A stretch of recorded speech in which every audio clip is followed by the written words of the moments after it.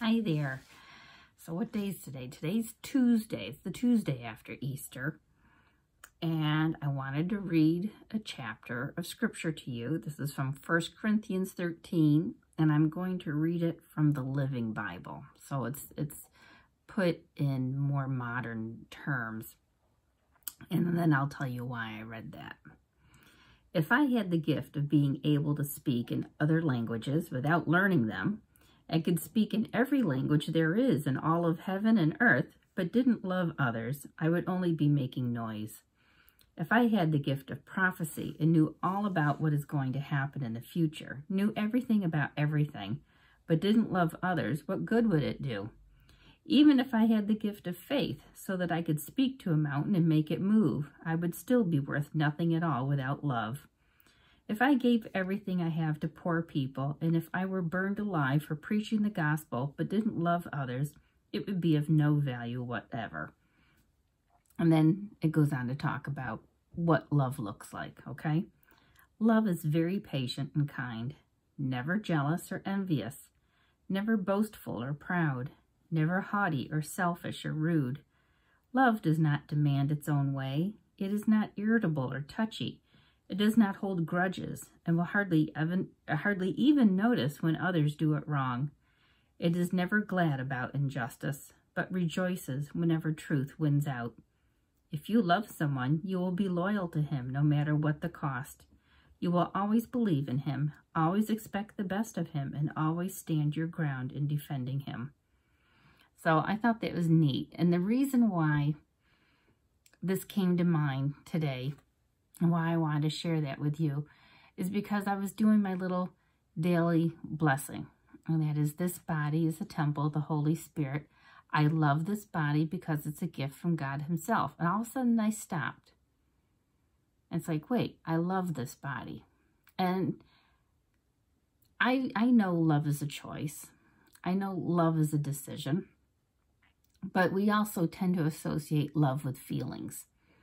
Like feelings of affection. And it's not always affection that we should be looking for. And this paragraph was telling us about what love looks like. Love is really patient, very patient. It's very kind. It's not jealous. It's going to speak kindly of others. And the Lord just brought to mind, he's like, you need to love this body.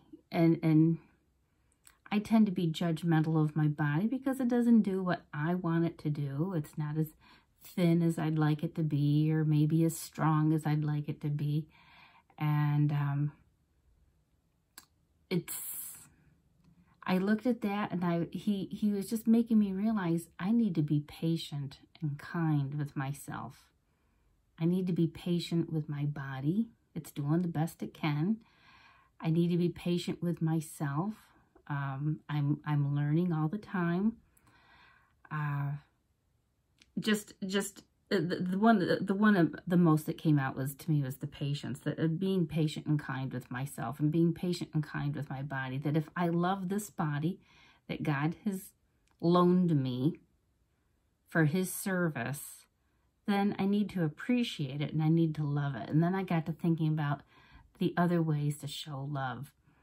And by eating properly, giving it rest, giving it exercise, if I could kind of step away from myself and think, what would I do to take care of this thing? How do I take care of this person? What's the best way?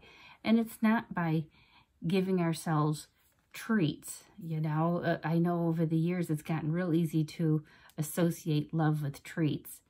Oh, I want to, have chocolate or overeat or eat only foods I love. And it's real easy to get off track with what love means and thinking that these things that aren't necessarily really healthy for us are ways that we show love to ourselves, because we give ourselves allowances. But really loving ourselves, we're going to take care of ourselves. We're going to take care of this body. And I do try to take care of this body, but I I don't think that the place that I haven't taken care of myself is in the area of patience. And I need to be more patient and more kind with myself. I do eat well. I do try to take care of my body that way. I'm doing better with exercise. If I really loved and took care of myself, I'd be more faithful in my time with God. I think my prayer time is the area that's kind of lacking.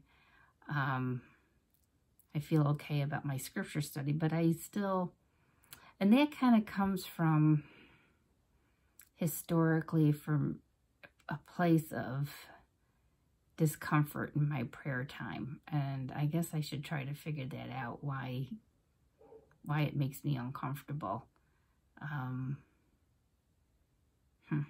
I can remember for so many years as a kid feeling as though my prayers were just hitting the ceiling, that they weren't heard. And I think it's because I wasn't really in a relationship with God at that point yet. I just wanted fire insurance, but I didn't have lordship, so I didn't really have a relationship. I know now he hears my prayers, and I do pray. I mean, I do pray. I do pray. It's just a different level of prayer. I don't pray for myself. Okay, I guess that's the kind of prayer I'm talking about here. I do pray for others. I pray for the world. I pray for the climate. I pray for the church. I pray for family. I don't really talk to him, though, on a one-to-one thing. I don't really share myself with him. And I think that's the next area that I need to expand on, is being willing to let my guard down with God. It's not like he doesn't know, but that's part of my stuff, is being willing to let him know. That for me to admit to myself and to let him know where I'm coming from. And, the things I struggle with, the things that I desire, the relationship I really want with him, which is a close relationship. And, with any close relationship, you have to be able to share yourself. So I'm glad I'm talking this out with you. It's helping me to come to the conclusion. We're closed up right now. We're staying at home. I don't have my friends to talk this out with. Women process verbally, I need this verbal processing. And I'm thinking, in order for me to feel closer to God, I've got to be willing to be closer with him and to share with him my stuff. Because that's what makes me feel close to my friends or close to my husband, is when I can share what's important to me, what's personal to me. And if I don't share that with God, then no wonder I don't feel as close to him as I'd like. That makes sense, doesn't it? It makes sense.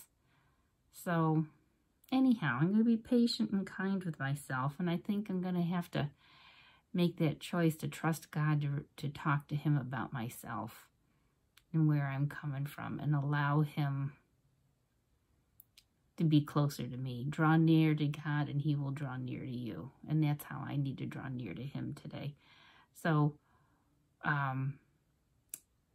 I've appreciated the comments people have been making lately. I appreciate your support and your encouragement. I'm glad that my sharing with you has been a blessing, that, we're on this trip together. And that's kind of what I hope, that if I just share my weaknesses, my joys, and where I'm from, that you might see that you're not alone, that we are in this together, and that, God is always for us and not against us.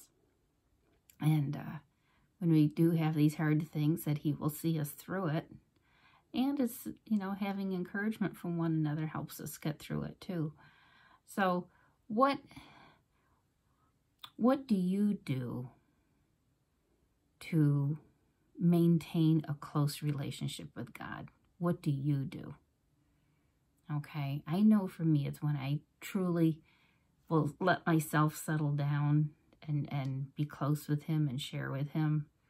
What do you do? Is it the same thing? Is that how you feel close to God? Is that how you experience him the closest, is when you're willing to share with him? Or is there some other way that you feel really intimate? I guess that's a good word, that you feel intimate with God. I'd be curious to know about you, about your walk. All right, thank you. We'll see you tomorrow. Today was 1 Corinthians 13.